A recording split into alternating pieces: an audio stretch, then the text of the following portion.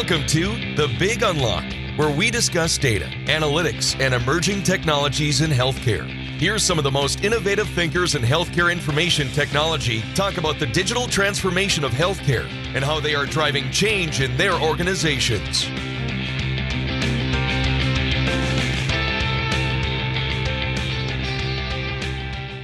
Hello again, and welcome everyone to my podcast. And it's my great privilege and honor to invite our very special guest for today, Sheila Colclasure, Global Chief Data Ethics Officer for Acxiom. Sheila, welcome to the show. Thank you, Paddy. I am thrilled to be here. I am so honored to be your guest. Thank you. Thank you so much. Before we get started on the content, today we're going to cover a bunch of things, including what ethical data use is, and now the big GDPR compliance that is finally upon us. We'll talk about all of that, which is all very, very pertinent and topical.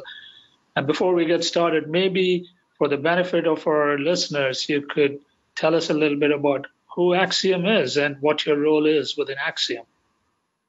I'd be delighted to. Of course, Acxiom Corp, we have two business units. We have our traditional Acxiom business unit where we process our clients' data, transform, activate our clients' data however they would like it processed and transformed. And then we also build data products, marketing data products and risk data products, which solve things like identity authentication needs. Our other business unit is LiveRamp. And it's digital, and it offers connectivity, onboarding, distribution, and it really enables all brands to activate their data in the digital ecosystem and reach their customers in digital in whatever digital channel they need to be reached. And that's a very powerful and exciting capability to be able to offer all of our clients and the rest of the marketplace. So that's what we are. I've been here a while, and my role is Data Ethics Officer. And in that capacity, I run a global program, which includes a global team of specialists that ensure we govern data, protect data, and honor all of the privacy protections that data and individual people need. That's a little bit about me and the global program. The notion is, and the reason we use the term data ethics is because it's more than just privacy.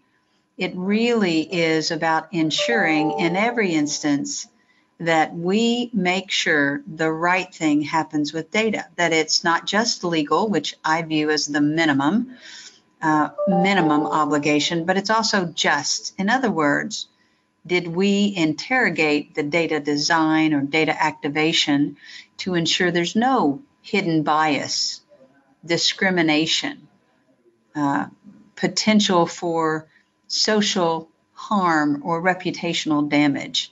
So that's what I call just. And then the fairness piece is when you have all of the facts about a data activation or data transformation surfaced, then you judge the impact of the data and you determine, is this a fair use of data?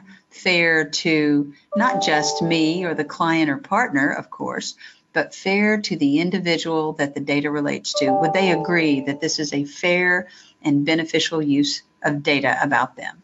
And that's the way we run the program, and that's what I mean by data ethics.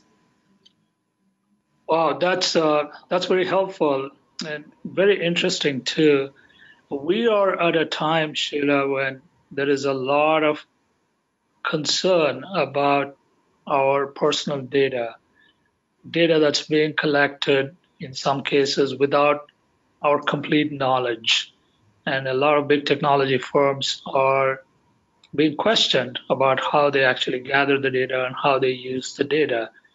We won't get too much into that, but we, in the context of healthcare, which is where I spend most of my time, and which is where now we are seeing a lot of emerging sources of data.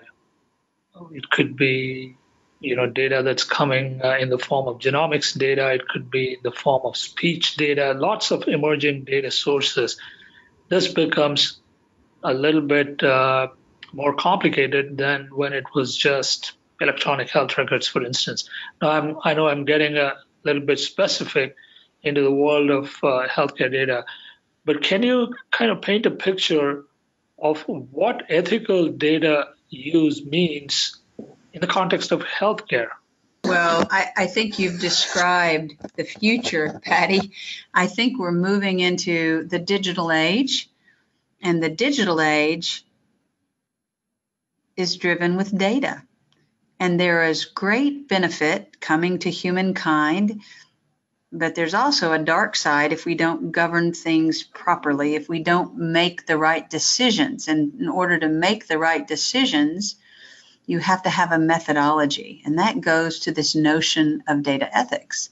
In the healthcare space, which I view as the most consequential to humankind in the digital age, the way that we use data to solve human health needs, potentially eradicate disease, and I think absolutely improve our human condition, our human well-being, and our human lives.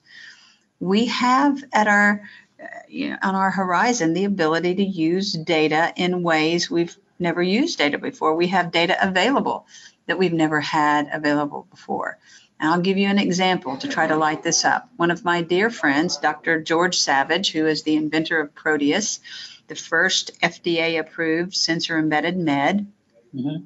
With the sensor, we have the ability to now know and measure not just when a person took their chronic care med, but how their body is reacting in real time. In other words, is the med actually working, or is there an adverse side effect happening? And we can measure these things. So that's huge benefit. But in addition to that, with many of the population, let's say, I don't know, pick a chronic care condition, let's say blood pressure, high blood pressure. If you could measure the way the entire population is working, their blood pressure medicine is working, then you could calibrate and improve the protocol, right? You could understand all of a sudden if that med really performed or if it needed to be prescribed differently across populations. You could understand so much more. When we get to precision medicine and we start adding in other data streams, the potential power and value to improve human condition is staggering. Now, the notion of data ethics is this. We could also get it wrong. We could also be predatory. We could be not have enough governance, and the benefits, instead of accruing to the human, could accrue to commercial interests at the expense of a human. We could arrive at a place where there was no place where we could be free, unobserved, natural humans. And I think that would be a travesty. So we've got to have a construct. We have got to have an intention, and then we must have a governance methodology to get it right. Right? And some of it, Patty, goes to balance, meaning we need data to flow so that the tools can act, and we need the actors or the users of data to be fully accountable. And that means we have to judge each of these data flows and data uses to keep them in balance. Yeah. Where are we today in this vision that you've just outlined, where data is being used to advance humankind, but at the same time, we're putting in the adequate safeguards to protect privacy? Where are we in this continuum right now? Well, I think we're just at the beginning. We have really moved beyond big data. Big data is a hot term, but I think we're in the world of massive data and advanced analytics. We really are seeing innovation happen with things like machine learning and deep neural nets and explainable AI. And what we want to make sure is that we have our human values, this notion of data and service to people, it methodized in the design, in the in the analytics, in the data flows, and in the data activations. And we're just at the beginning. One of the, I would be remiss if I didn't talk about the critical importance of transparency and choice and control for the individual the data relates to. I think we should all be so transparent in an explainable and meaningful manner that any user can understand what is happening with data about themselves and have an opportunity to participate. Like, one thing we may need to think about is if we are trying to understand and improve population health, data about us in a purely de-identified form might need to flow. And we might not want to enable people to choose to opt out of those flows. If it's purely de-identified and there cannot be an individual impact to the user from that data flow, but we can improve population health and maybe control disease outbreak in a way we never could before, maybe our decision is there are no choices about that data flow. But it's those kinds of granular inflection points where we have to judge the benefit of the data, the status of the data, and the rights of the individual against those flows and benefits. Right. You talk about population health management and de-identified data in the context of population health analytics, which is already happening. It's been happening for a few years, and a lot of the data is already captured within electronic health record systems that sit within the firewalls of health systems. Now, you also talked about the digital future. Now, it's no longer entirely within the firewall of a health system. Consumerism, healthcare consumerism is on the rise. So people are now looking for digital experiences for everything from, as something as simple as scheduling an appointment to even getting treatment recommendations over, let's say, a smartphone. And the way people are consuming healthcare is now changing slowly but steadily with generational shifts and a lot of other factors.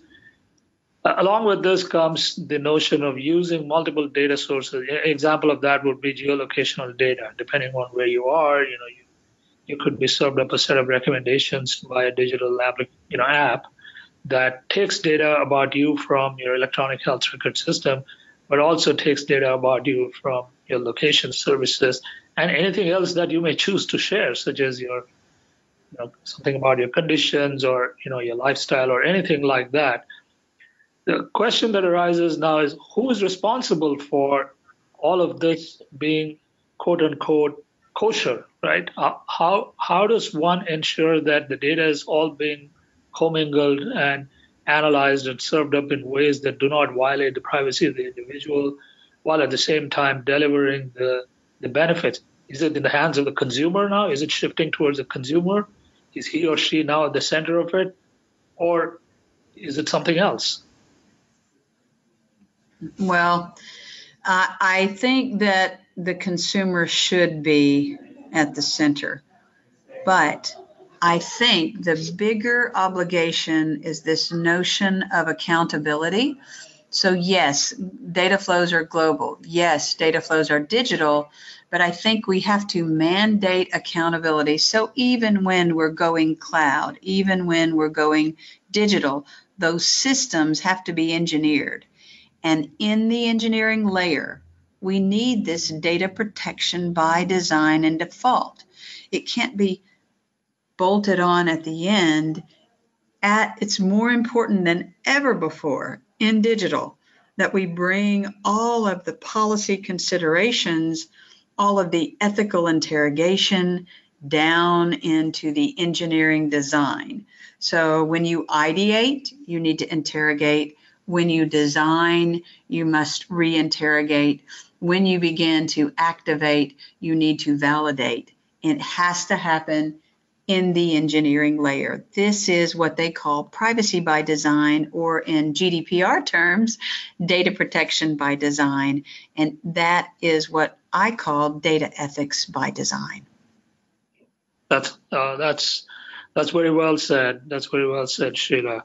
Now, that's a great segue into the other topic we were going to go into. GDPR went into effect on the last month, 25th of May, I believe, and now everyone who has some kind of data flowing through the EU, in very broad and simplistic terms, is covered under GDPR. Is that correct?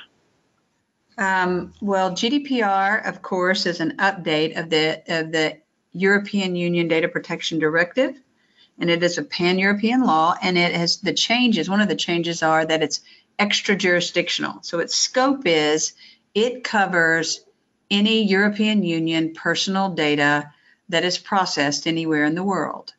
So if you're processing EU personal data in the US, that is in scope. If you're processing it in Shanghai, that is in scope.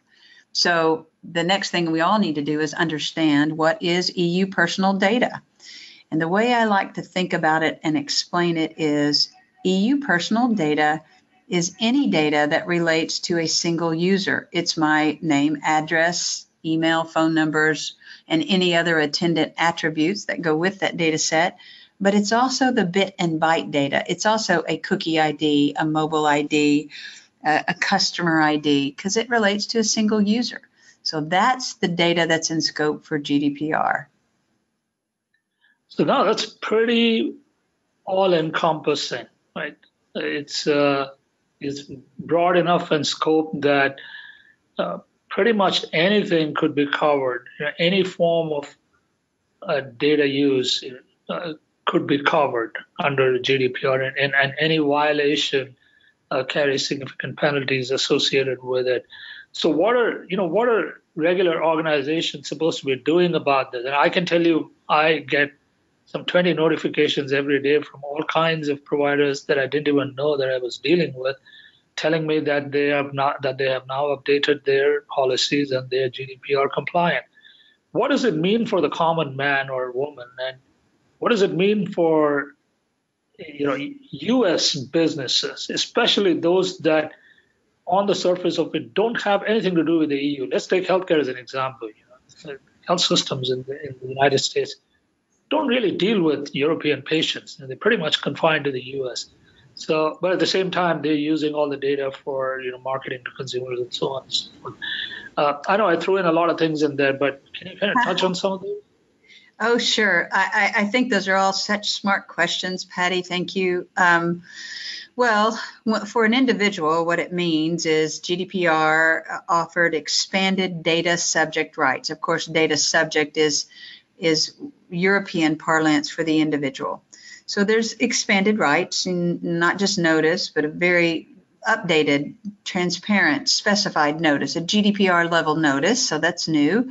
There is access, which we've always had, but now there's a shorter time frame for enterprises to respond to access requests. Then there's correction, limitation, deletion, portability. So there's new rights for the data subject. That's one. Number two, GDPR is at its heart an accountability law. It's an accountability and data governance and record keeping law, because remember, part of GDPR requires demonstrability and inspectability. So you've got to keep records. What does this mean for a U.S. entity? A U.S. entity that is processing EU personal data is in scope. So it needs to undertake a self-exam to determine if it's processing EU personal data. And if it is, then it's got to remediate and ensure that it's processing the data and offering the data subject full rights. So it's processing the data in accordance with GDPR. I was pretty fortunate. Here where I work, we have had a data governance program where we actually govern the data in the engineering layer. That's the way we've operated for a very, very long time. So for us, GDPR was a catalyst to do an inventory and improve our systems and processes and record keeping. But for us that hadn't really thought about this before, they've started at ground zero, and they've had to design that, not just do an inventory, but essentially do a design process and stand up a data governance program. I think some of the larger entities with more resources, it's not been quite as hard on them. For some of the mid-tier and small tier, it has been. It certainly has been a resource-intensive effort for me. But it does bring a level of transparency and accountability to the marketplace. And I think that goes to trust. And I think that's very, very important. We do want a trusted marketplace, especially a trusted digital marketplace, because we're all more digital every day.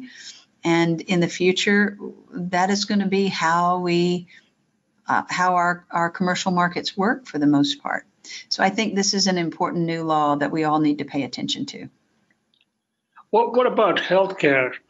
Is there a specific twist or nuance that healthcare, especially U.S. healthcare enterprises, health systems that don't really manage European patients, for instance? Is there a nuance or twist here that they should be looking at? Or in general, U.S. corporations that don't have anything to do with the EU, should they be worried about this at all, or is it just business as usual? I would argue it's not business as usual, because GDPR is essentially more specific even than our own U.S. HIPAA, Health Insurance Portability and Accountability Act. Right. So if a U.S. health system has EU personal data, this is sort of the first analysis. Under the law, under GDPR, there's a notion called incidental.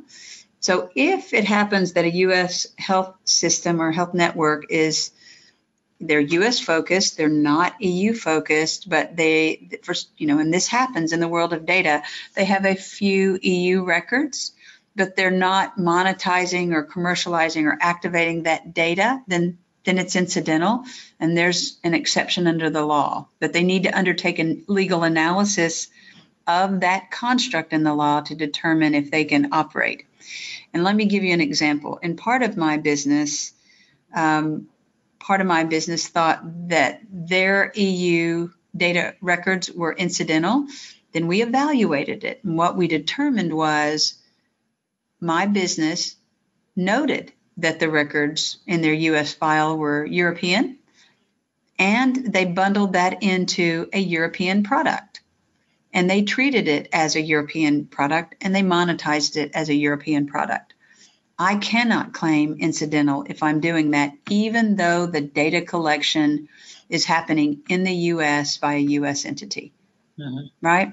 So the first thing a U.S. healthcare provider needs to do is undertake a self-exam, an analysis to determine how much EU personal data they have and what they're doing with it. That then will inform their obligations or their next steps. Interesting. Well, I know this is early days yet in the rollout of GDPR, and I'm sure we're going to see a lot of questions come up, and we're going to, it's just the start.